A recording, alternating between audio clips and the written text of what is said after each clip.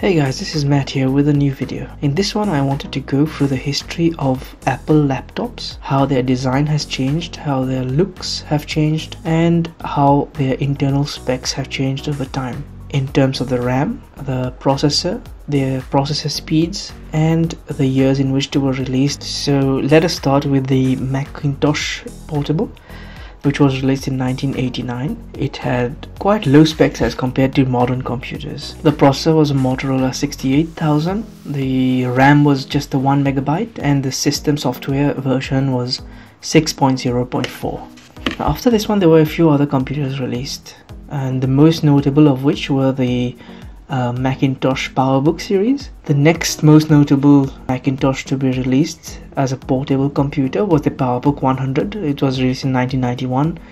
It had the same processor, just a little bit more of RAM, like 2 megabytes of RAM, and the system software was 7.0.1.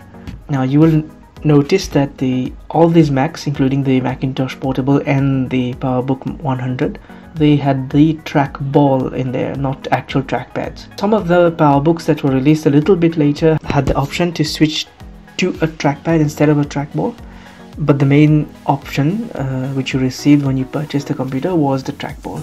So the next one that shows up here is the PowerBook 2400. This one was released in 1997. The CPU was the 603EV PowerPC, but the main bump in terms of the specs was the RAM, that is 16 megabytes instead of 2 megabytes, and the Mac OS version was 7.6.1. You will notice that there is no trackball anymore. The trackball has been replaced by a trackpad, and there is no internal floppy drive, which is, I think, quite revolutionary for a computer of that year. Most computers at that time did have the floppy drive included, the floppy drive internally, but this one came with an external floppy drive that you could add on. Again, Apple trying to be innovative in terms of choosing the later input and output options and ditching those that were getting obsolete. Also, you will notice the next one that is shown here is maybe one of the most iconic laptops ever made by Apple. It's the iBook. It has featured in quite a few movies since then, and it was released in 1999. Again, a PowerPC CPU or processor, the G3 750, and the RAM was 64 megabytes. Now this one was released with Mac OS 8.6, and it's very popular in many movies. In mainstream, it's a very unique design, a clamshell design, and the thing that caught my attention the most is when the laptop was opened, the Apple logo was upside down at the back. You could see that in many videos when you looked at them online. But this, again, revolutionary design by Apple. Full color LCD trackpad with a speaker, clamshell design, portability in a powerful computer. There were quite a few iBooks in between. The next most notable one was the one released in 2002 with the PowerPC 750 FV with 128 megabytes of RAM and with Mac OS 9.2.2. Now this, in my opinion, is the time at which the computers made by Apple started going into the mainstream and started developing into what we would recognize as the modern operating system that is being used right now by all Mac users. The dock appears, the internal layout of the icons and the system functions, as well as the preferences and things that we recognize now as being part of everyday Mac OS usage. These started to appear in Mac OS 9. Not quite there yet, but starting to get there. And the PowerBook G4 was the one released in 2005. Again, a PowerPC CPU 7447B G4, RAM 2 gigs, and Mac OS 10.4.2. If you look at the software that is running on this one, it is getting a little bit closer again to what their software looks like today. The icons were changed from Mac OS Mavericks to Mac OS Yosemite, but the overall look and feel of the operating system is still the same since this old Mac OS version. Again, 2 gigs of RAM in a computer from 2005, that is pretty good. That was high end at the time. The next one that I would like to go through here is the plastic MacBook.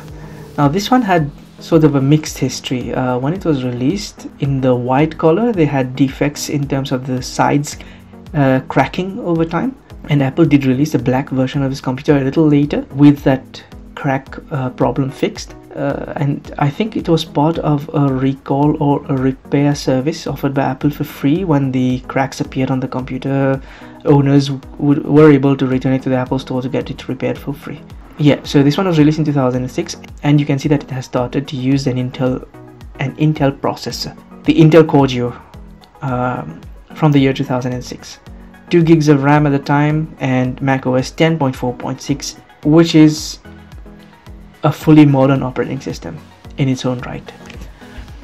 Now the MacBook Air. Now this one was released in quite a dramatic fashion by Steve Jobs when he chose to get it out of a manila envelope on stage. We all remember when Steve Jobs released the first MacBook Air, how people were awestruck at the design, at the way it was slim, and this was a special computer, a landmark computer. It would determine the direction of all Mac computers released after that date.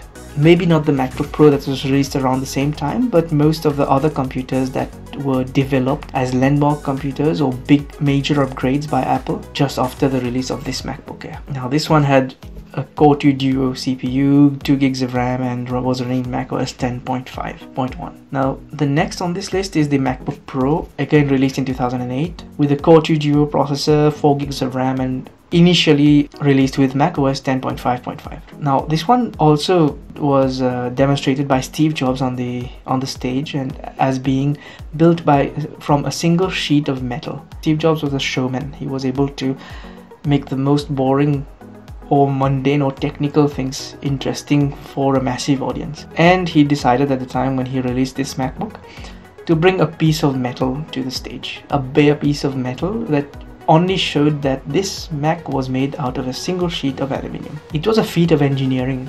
It was something to be admired in 2008 that a computer could be made from a single piece of metal, and it seems to have endured over the years. The single piece of metal design is still somewhat there in all the Macs that are sold to this day, and the shape of the Mac, like being a single metal base with just a bottom cover that opens up and the hinges being screwed from the bottom up into the base, is still present in all the modern Macs that are released nowadays as well.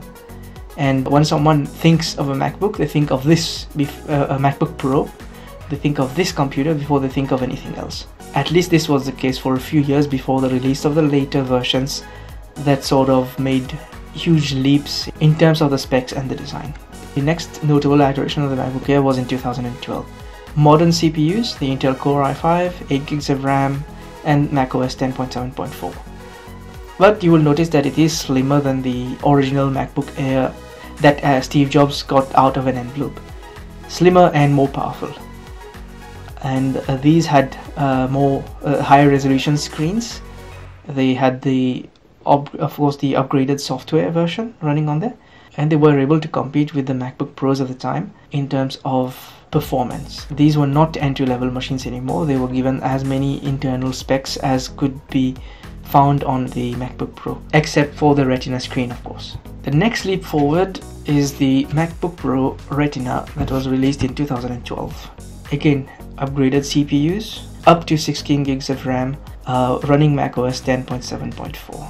This computer was able to bring the Apple Retina display to a Mac. The first the first iPhone to have a Retina display was the iPhone 4, released a few years earlier. And this release of the MacBook Pro in 2012 brought that Retina display to a Mac. These had much more beautiful displays as compared to other laptops of the time. The next notable release, in my opinion, of the MacBooks was the 2015 MacBook 12-inch. These had lower CPUs, the Intel Core M's, with 8 gigs of RAM, and were initially running macOS Yosemite 10.10.2. Now you will find that this Mac was initially built to be an entry-level Mac, a lower processor and no fan in there. But this computer had no internal fan, first of its kind in terms of the MacBook, but still lacking in the power that the MacBook Pros had at the time.